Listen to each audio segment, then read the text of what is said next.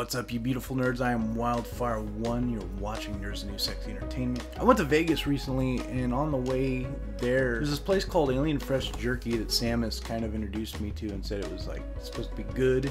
So I wanted to do a review. So we stopped by, and it was really cool. We got a lot of cool stuff there. But I got 3 types of jerky I wanted to review for the show.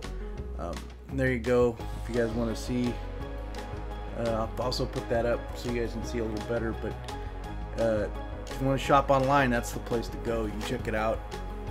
I got 3 different types of jerky. One was barbecue on the moon beef jerky, which I was interested just from the name. One was pepper teriyaki beef jerky, just because I love that stuff, and I'm going to be reviewing all these. And the other one, finally,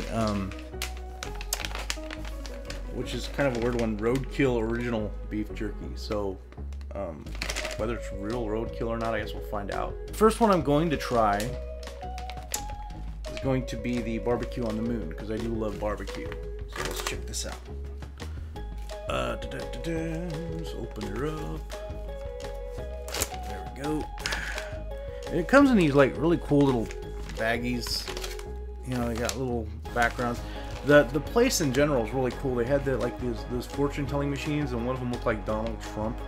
It was fucking hilarious. Oh, it smells delicious. Barbecue on the moon. Let's give this a try.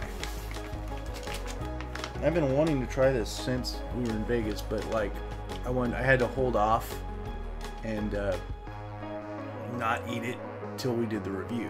So finally I get to eat it. Okay.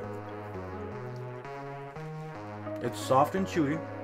It's got a little barbecue flavor, not too much.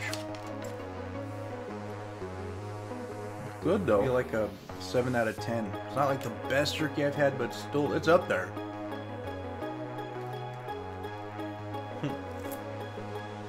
Oh, definitely a 7 out of 10. This isn't bad.